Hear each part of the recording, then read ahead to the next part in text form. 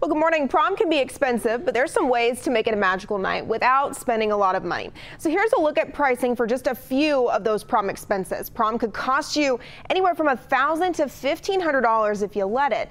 Luckily, we can save some money. Here's some suggestions. Shop a consignment store for a dress or suit. Opt for a suit instead of a tux.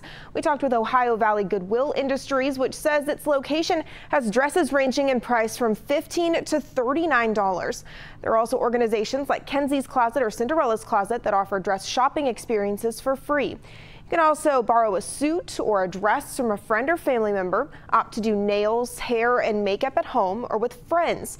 You can also pick and choose the styling services that mean the most to your teen to help build a budget. So here's an example of one of those budgets that I made that you can make with your teen on some of the services that many people want for prom. You can also encourage your teen to pick up chores for family and friends like babysitting or lawn care to help add a little extra to the budget. And while it is late in the season, Kenzie's Closet, a local organization that provides free prom dresses for teens, still has shopping days, and you can apply and register for those. You can always find our local 12 stories right here on YouTube. Don't forget to tap subscribe, and then you can get all the notifications.